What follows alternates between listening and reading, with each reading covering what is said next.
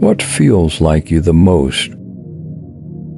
I'm not talking about any emotion. Where is the you that experiences every emotion? Can you go directly to the feeling of I without trying to conceptualize it or figure out if you're doing something right or wrong, without doubting and asking if this is it or not? Can you simply realize that sense of existing that requires no trying or thinking about? That sense that's here even when thoughts are rising, the sense that's aware of thoughts changing, but can you notice that this sense doesn't change? Notice that this sense isn't a thought. It's here even when confusion is here, anger, sadness, fear. This sense is no opinion, because it's the space that opinions rise out of. Thoughts rise out of this sense, and then they fade back into it. Experiences rise out of this space, and then they die back into it. This sense of simply existing has been here through every single experience, and it hasn't changed at all. Only experiences have changed, not this sense. It's always peacefully being, regardless of what appears. It doesn't have problems, it's only aware of the mind creating them. It doesn't have anxiety, it's aware of it. It doesn't seek, it's only aware of seeking. It doesn't know anything, it's only aware of the ego claiming to know something. This sense isn't resisting, it's not judging, it's not labeling things good or bad, it's not rushing to get anywhere. It's only aware of that activity because it is not an action. It's aware of actions. It's not trying or doing anything because it's effortlessly aware of all of that.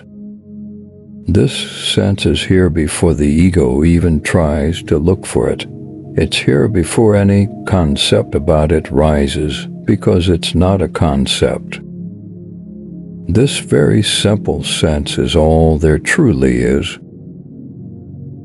This is everything. This is all there is. This is the only thing here.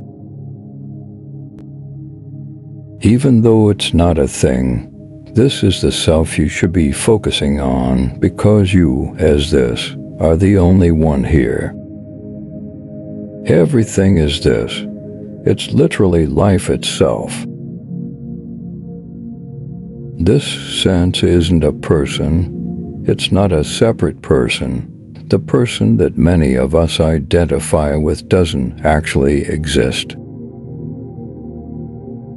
Try to find a person without thinking about it. The person is an idea that has been created by the mind.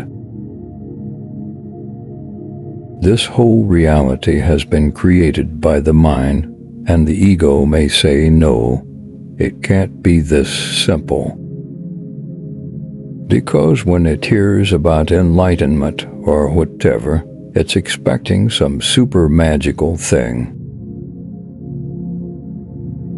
It's looking for a certain sensation in the body, for it's imagining being some superhuman or something, but that's not true at all. Pain can still be here, thoughts can still be here, it's just that now you're effortlessly observing them. And from this place you no longer identify with them, which will soon lead to freedom.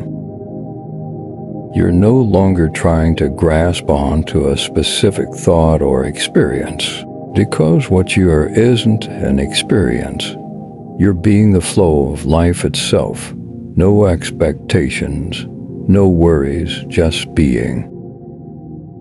And it's not this boring, plain being. It's love, it's joy, it's aliveness. You feel alive. One thing that really helped me realize what I'm pointing to is noticing that I am not my reactions. I'm also not the reaction that reacts to my reactions, because for me, the ego was so judgmental when thoughts would rise. Another thought would rise and say something like, "Okay, I am not my thoughts," and then more thoughts would come. Then another thought judges more thoughts for being here. I developed a dangerous spiritual belief system that if I am what I am, then this shouldn't be this way. I shouldn't be feeling like this or having all of these thoughts. But feelings and thoughts have nothing to do with what I am. They don't define existence itself, so they're truly not a problem. I notice that rumination is coming from identifying with reactions, as if I am the one reacting, as if there actually is a separate me here reacting. But there isn't. Thoughts are simply just happening.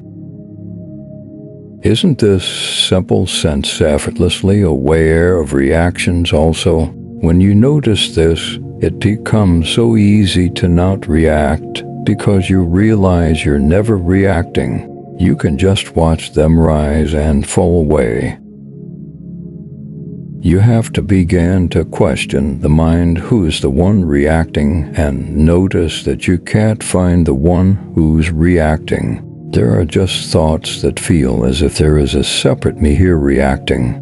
But just stay as you are as existence itself and observe, no matter what. And this is nothing you have to hold on to. This is what you already are. So if the mind is confused and trying to figure out something or hold on to some experience, notice it doing that.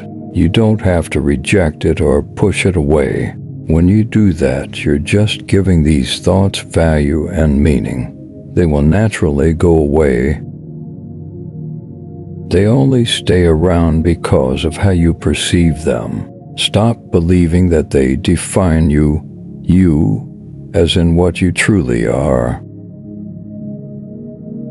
If I'm pointing to what you are and I'm saying it isn't a thought and it isn't a body, it isn't an emotion, well then none of those appearances define you directly, because you exist without them, but they can't exist without you. There is nothing in this world that defines you. What you are is not of this world. Literally, you can't find yourself here. Notice that being has no shape, no form, no gender. It has no location. You have been many places in the world. And regardless of where your body has been, you have always felt the sense of I'm here. If you stand on one side of the street and close your eyes, and then you walk to the other side of the street and close your eyes, your being didn't move. It didn't go anywhere. You would still be able to say I am here, regardless of what side of the street you're on, because you aren't moving. The body is, but you aren't the senses, everywhere, nowhere, at the same time. It's everywhere because no matter where you go, it's here and it's nowhere because you can't actually find it. This sense is everything. When I talk about oneness, I know how magical it can sound, but it's so simple. This sense is what we all share. Everyone is existence itself, and there is only one you. You have to realize you aren't separate in this very moment.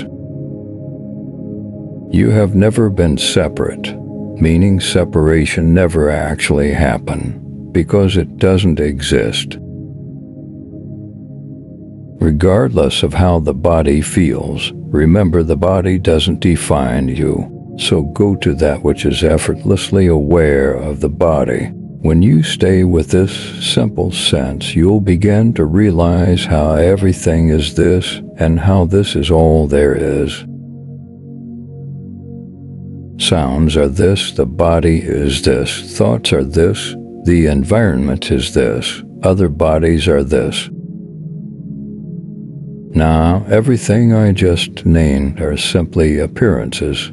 They aren't what they appear to be. They don't actually exist because only you do. Only existence exists, and everything is existence, appearing as something.